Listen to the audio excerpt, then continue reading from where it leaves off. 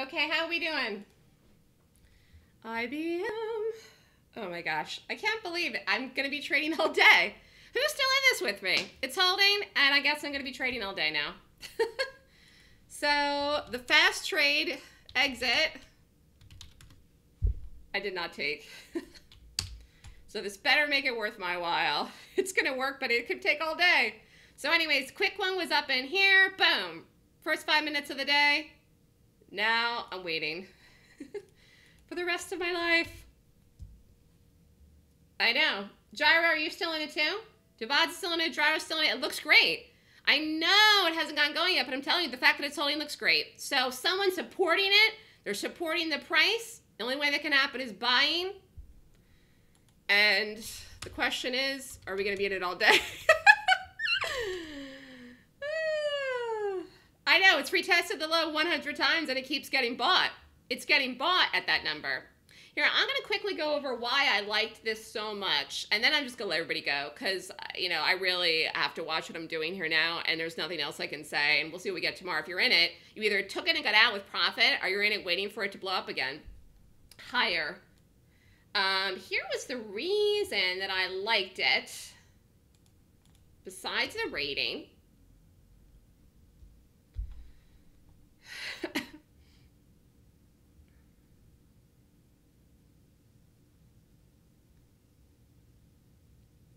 It was over this area, this area I felt, okay, looking at the chart, that if it got over it on the live day, I was okay with it. That it would really get going today and hold the gap and go higher. Now, when it opened over that, I felt great about it, and it did have that big first push up. Came back, retested it. Remember, support and resistance are areas, and this is what it's flirting with, this area. But the gap supersedes everything else, which is real, and it's holding it up. But I want to see another move up and another leg, and I will not be looking for a piggy target on that, as I said. So that's what I really saw this morning, that I felt if we get over it, and then we ended up opening over it. Because we ended up opening at 168.01. Does anyone have any questions about this if I let everybody go? Stops 167. That's way, way far away.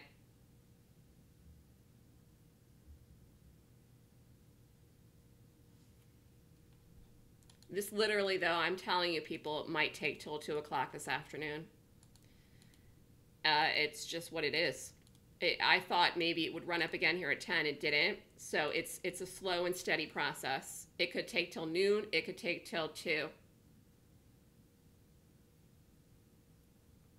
Daniel's saying, so your premise is that the gap wouldn't be closed and it's some kind of runaway gap. I don't know what a runaway gap is, but there's no premise. I use my rating system. I rated the gap today. That's what I do. IBM gap rated 20 points. On a 26-point rating system, 20 points or more means that the gap is going to hold the direction that the gap is going. So in the case of a bullish gap, that means it's going to hold as a long. Gap rated 20 points per my system. Therefore, the stock is higher. Therefore, the stock is being bought.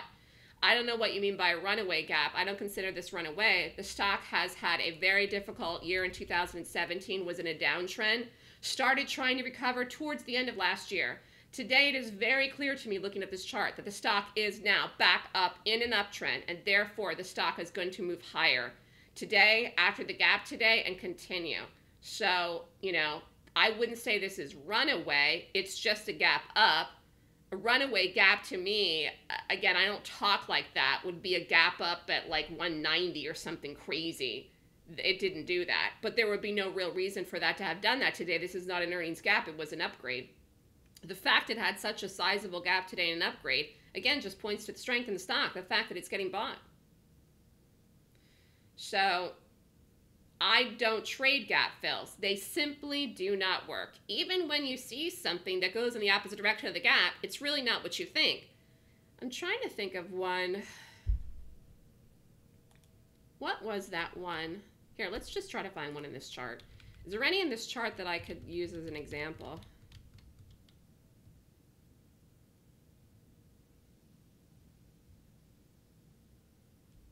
Here. I'm going to use this as an example, simply because it was a gap down that did not work as a short back on 5.5 last year. It rallied. So the point is, though, that this didn't fill any gap. The stock rallied on a gap down, but it didn't fill any gap. Didn't rally all the way up to here. What is it filling? The stock gapped down. This is probably earnings, I'm guessing. One of these was this one or this one here. But anyways, it never fills anything. The stock's either getting bought or it's getting sold off. This gap moved the stock lower. How do I know? Look. And it moved it lower. So right after this, in fact, it followed through the next day. Dropped, back, rolled up, pushed against the resistance, dropped, gap down again, fell really hard. So this gap took the stock actually all the way down from, price in here was around 150-ish, took it all the way down to 139-ish. So, I mean, this gap moved the stock lower, despite the fact that even on the live day, it didn't work as a short. It didn't fill any gap.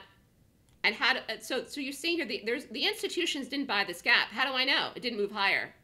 It moved lower. So the gap was real. Just like this gap is real. And this chart looks good. There's only one thing wrong with this chart. It's taking forever. And I wish I would have got out of the morning move. I was up a lot, and I didn't. So maybe I was a pig, but I'll live.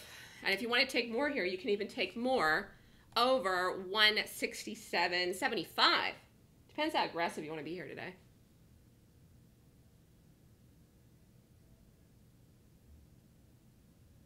The rating system is the premise, exactly. But it's very easy to see who's in control. Al asked about, was I doing a gap fill? He obviously is new to what I do, but I never do that. I always am trading with who's in control.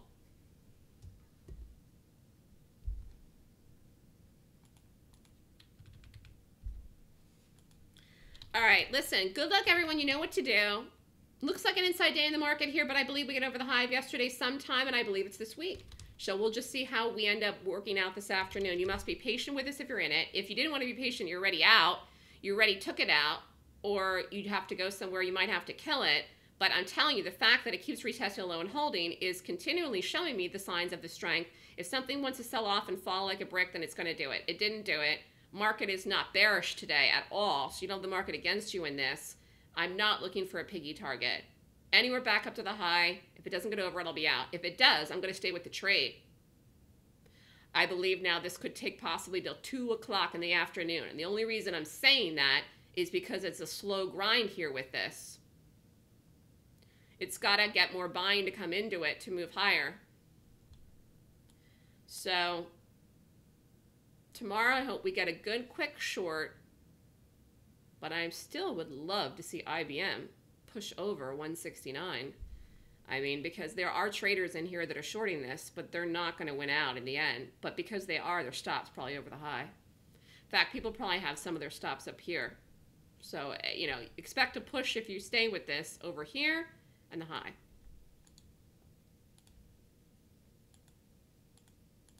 A push up.